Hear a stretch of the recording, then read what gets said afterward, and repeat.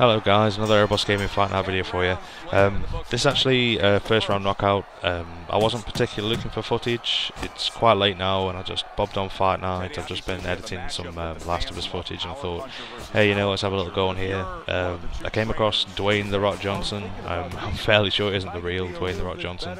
But whoever he is, he likes to just throw punches at mid-air. I don't know why. I don't know whether he's just sitting on his controller or whether, you know, he's just really new, or, you know, I don't know what he's doing. Maybe, I don't know, I have no idea, but he just throws at mid-air, and basically I just do the whole fight just jabbing it straight in. And like I say, I wasn't particularly thinking I was going to put this into footage, and it was only really when I saw it was Dwayne "The Rock" Johnson, and basically it's a first round knockout. I thought, you know, I may as well, what harm can I do?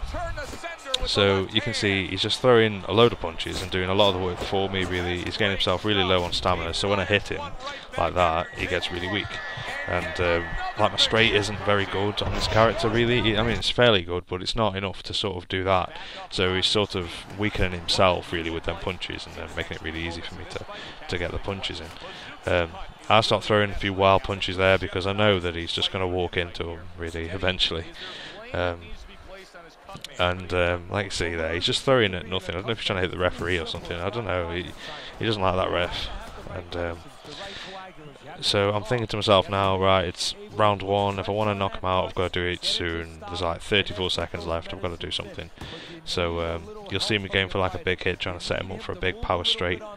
And see, I missed one there blatantly. I expected him to walk forward, but he walked back. So he's sort of on the ropes now, thinking, right, I've got to do it. I've got like 10 seconds, and then I catch him with a nice, good one there.